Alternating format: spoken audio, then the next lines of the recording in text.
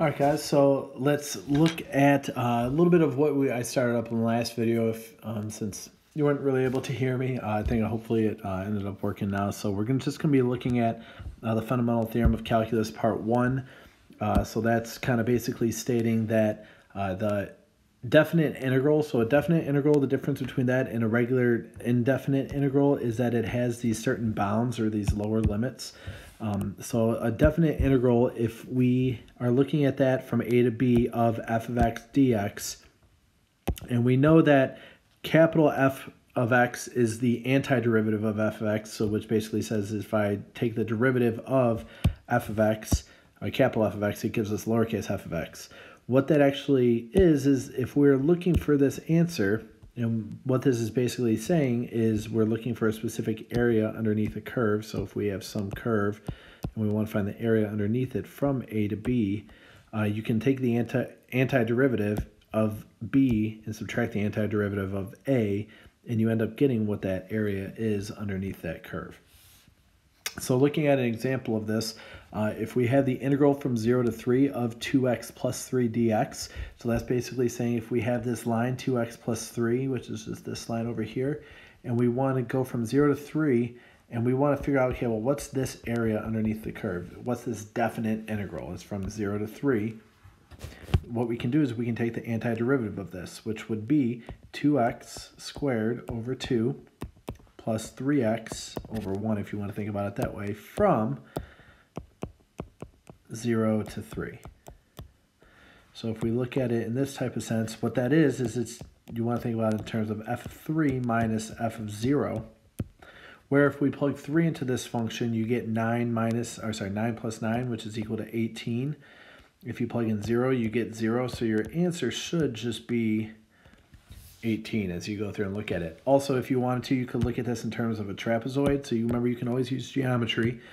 So if we think about this in terms of a trapezoid, the area of a trapezoid, remember, is equal to the height divided by 2 times base 1 plus base 2. So the height is just 3. That's equal to 3 here. So 3 over 2 times base 1 plus base 2. So base 1 is equal to 3. Base 2 is equal to 9, so that would be 12. So 3 over 2 times 12 is actually equal also to 18. Notice that those two answers match up. So this just shows one of the ways to be able to go through and do it. If you scroll further down in the notes, I think it's right around page 9.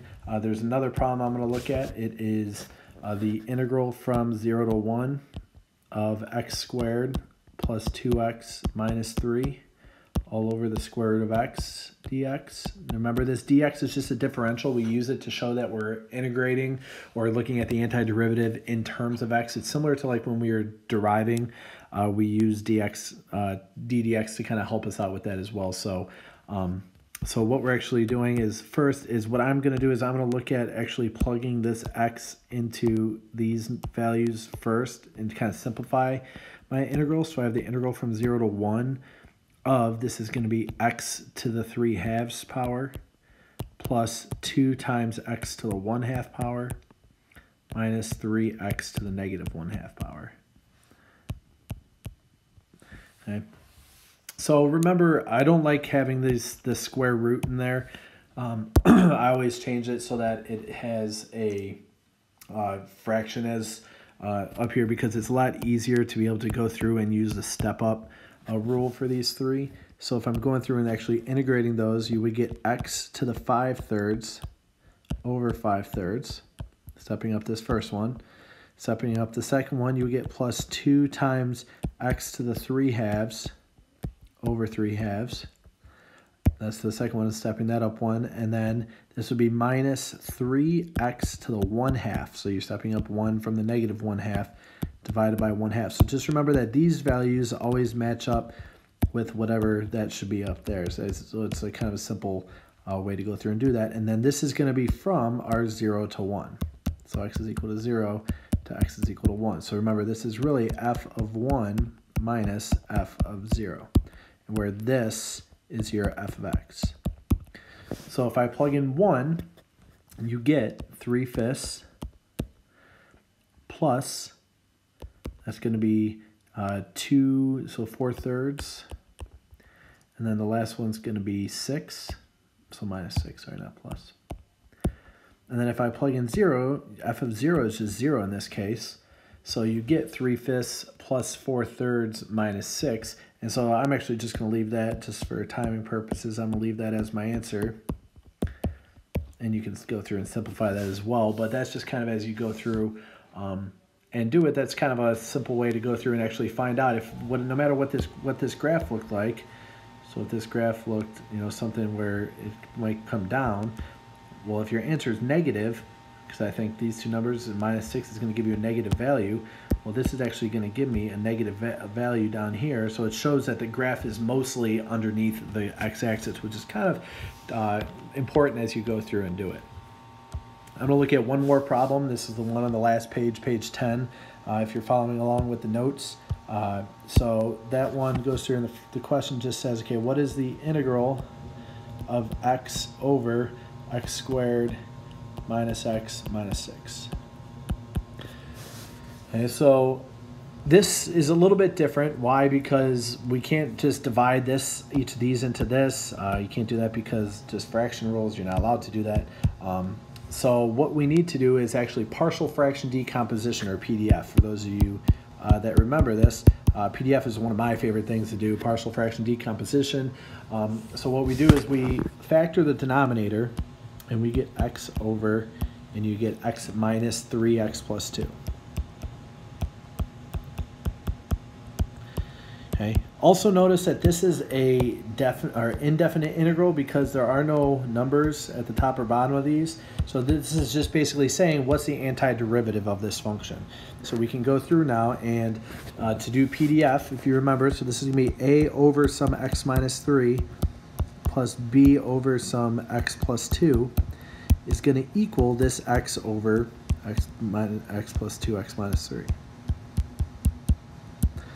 Okay, so we want to find out what this a and what this b value is, so we cross multiply to be able to get those, and you get a times x plus 2 plus b times x minus 3 should just equal whatever this value is, this x value up here. So if we just let x equal to 3, so that would cancel this value out, so you're left with 5a is equal to 3, so a is equal to 3/5.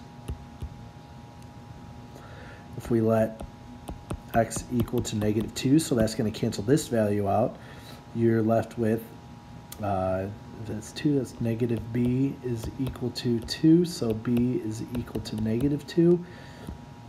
So I can take these and I can plug them back up into here, so you're left with the integral of a over x minus 3, so 3/5 over x minus 3, plus b, which is -2, over x plus 2 dx. And now we can actually go through, and we know how to integrate this using natural logs. This is going to be 3/5 times the natural log of x minus 3, absolute values. We went through and talked about that one of the last few days that we were actually in school, minus 2 times the natural log of x plus 2.